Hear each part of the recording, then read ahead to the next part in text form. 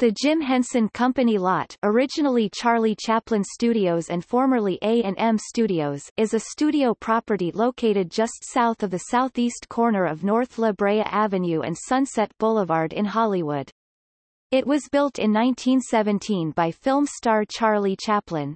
After being sold by Chaplin in 1953, the property went through several changes in ownership and has served at various times as Kling Studios, the Red Skelton Studios, the shooting location for The Adventures of Superman and Perry Mason television series, and as the headquarters for A&M Records and the Jim Henson Company. In 1969, it was designated as a Los Angeles Historic Cultural Monument.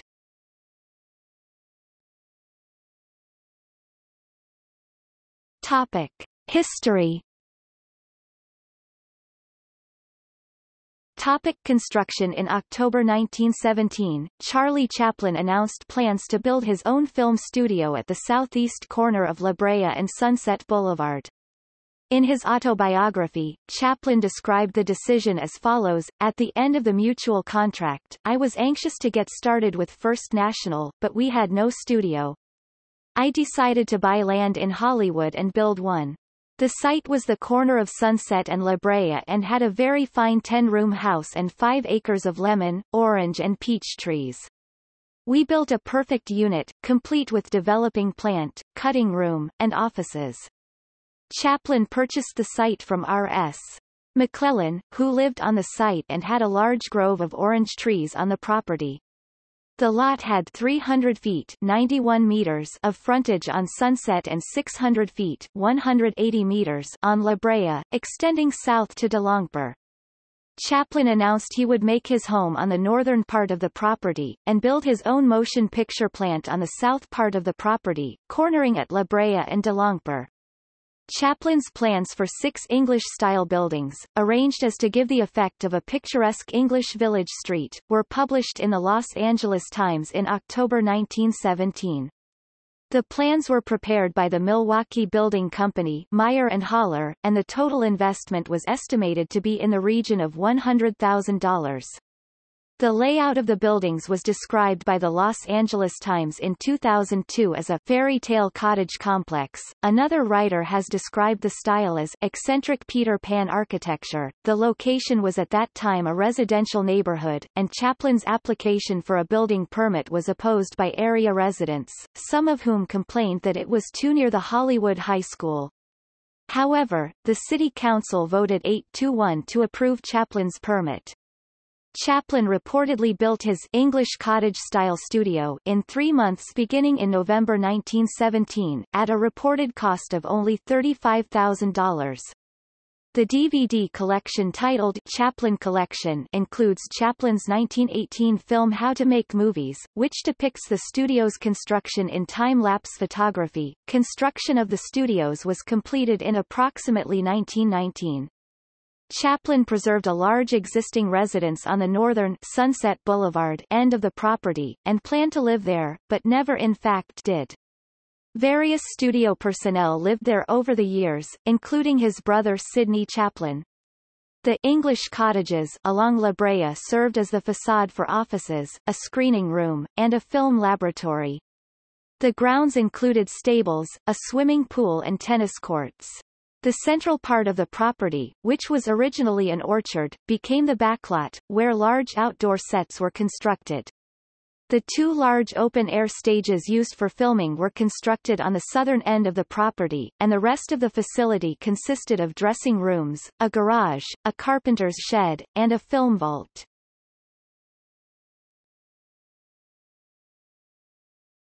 Topic: Charlie Chaplin 1919 to 1952.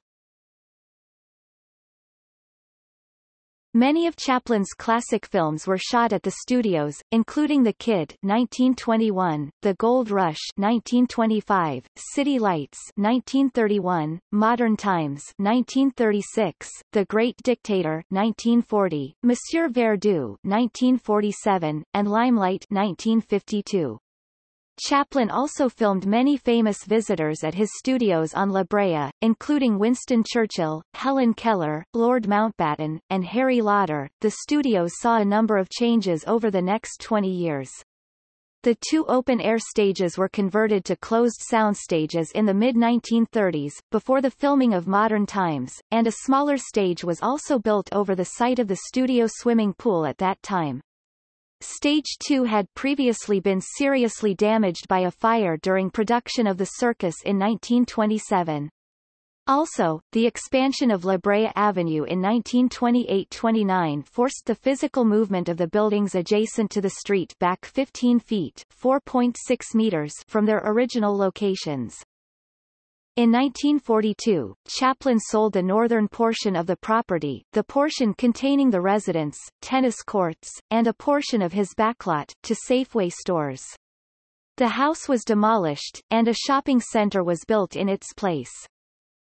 In October 1943, Chaplin's studios were opened up for the first time to be used to shoot an outside production, Curly, produced by Columbia Pictures. The Los Angeles Times reported at the time that the Chaplin studio has been more or less sacrosanct, in the sense that outsiders were practically never permitted to work there.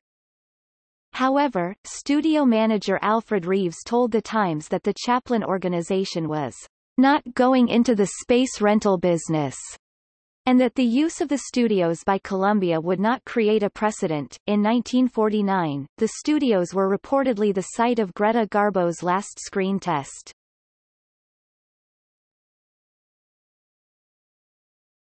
Topic: Television production 1953 to 1966.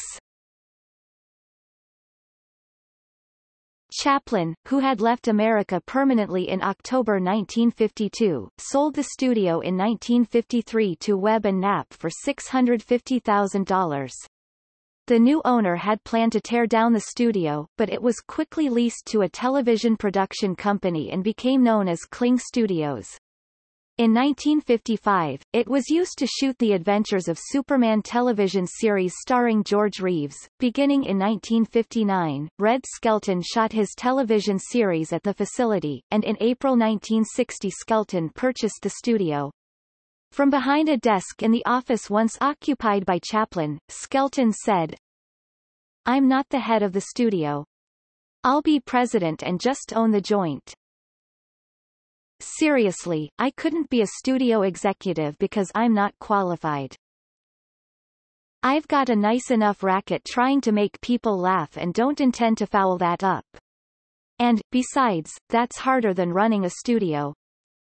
Skelton also purchased 3 large mobile units for taping color television shows, making a total investment estimated at $3.5 million. Skelton had a large Skelton Studios sign erected over the main gate on La Brea Avenue. Skelton also removed a block of sidewalk on the studio grounds which Chaplin had signed and pressed his footprints into in 1918 for display at his Palm Springs home. Skelton sold the studio to CBS in 1962, and CBS shot the Perry Mason television series there from 1962 to 1966. Topic: A&M Records 1967 to 1999. In 1966, Herb Alpert and Jerry Moss purchased the studio from CBS to serve as a headquarters for A&M Records. A&M Records had grown from $500,000 in revenues in 1964 to $30 million in 1967. Alpert and Moss reportedly astonished the big network by having their bank deliver a cashier's check for more than $1 million, the full amount. A&M converted 2 of the old soundstages and Chaplin's swimming pool into a recording studio. A 1968 profile on Alpert and Moss described their renovation of Chaplin's old studios. The old sound stages are in the process of being completely rebuilt into what must be the most luxurious and pleasant recording studios in the world. Chaplin's cement footprints are one of the few reminders of the past. The elderly Chaplin briefly revisited his former studio in 1972, when he made his only return trip to America to accept an honorary Academy Award. A&M had hoped to welcome him back with a ceremony, but instead he chose to avoid the attention and arranged to drive by the studio gates on a weekend. Topic: historic designation. In February 1969, the old Chaplin Studios were designated as a Los Angeles Historic Cultural Monument. At the time, Carl Dentzel, the president of the Los Angeles Cultural Heritage Board, said the property was one of the few locations from Old Hollywood that retained a complete early-day production layout. Dentzel also noted, his studio was one of the first to be established here and by some quirk of fate continuity from the movie's earliest times to today's television and recordings demands has persevered. The studio was only the second entertainment-related building to receive the Historic Cultural Monument designation, after Grauman's Chinese Theater. In April 1989, the organization Hollywood Heritage celebrated the 100th anniversary of Chaplin's birth with a rare screening of Chaplin's 1918 documentary How to Make Movies and the Kid, both shown at the Chaplin stage at A&M Records. Chaplin's son, Sidney, received a plaque at the screening honoring his father's achievements.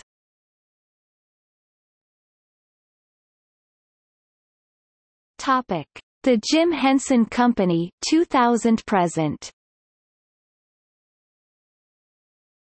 In February 2000, Jim Henson's children purchased the studio for $12.5 million to serve as the new home of the Jim Henson Company. Henson's daughter, Lisa Henson, said, "The buildings are a lovable hodgepodge of quirky, unusual spaces.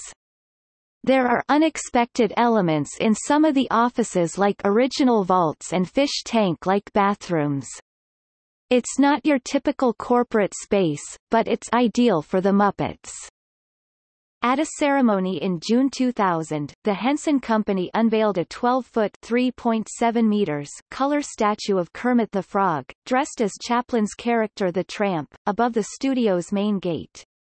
Henson's son, Brian Henson, said at the time, "When we heard that the Chaplin lot was for sale, we had to have it. It's the perfect home for the Muppets and our particular brand of classy, but eccentric entertainment. When people walk onto our lot, they fall in love with Hollywood again."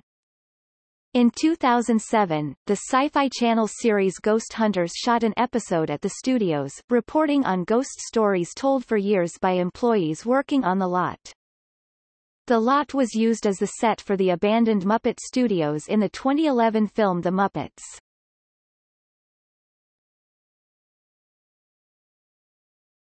Topic: Facilities. Topic: Henson Recording Studios. Henson Recording Studios, formerly A&M Studios, is a recording studio located on the lot. It consists of 4 studio suites and a mixing suite.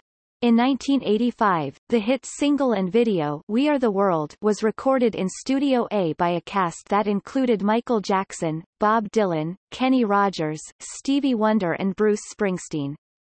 On February 1, 2010, it was re-recorded there to benefit victims of the Haiti earthquake. Many notable recording artists have recorded albums and videos at the studios, including Styx, The Carpenters, The Police, The Moody Blues, Oingo Boingo, Soundgarden, and Van Morrison.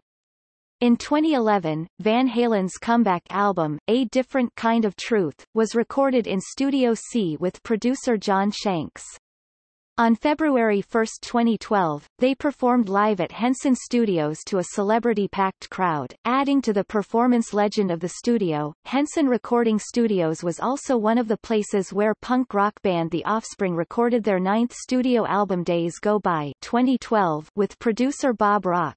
Seether also recorded their 2014 album Isolate and Medicate at Henson Recording Studios. Alice in Chains recorded 2 albums at the studios, 2013's The Devil Put Dinosaurs Here, and 2018's Rainier Fog. Topic: Henson Soundstage. The Henson Soundstage, formerly Chaplin Stage, is a sound stage on the lot. During A&M's tenure, it was used to film music videos, including Every Breath You Take by The Police and Ghostbusters by Ray Parker Jr. In addition, Soul Train was taped there from 1981 to 1985.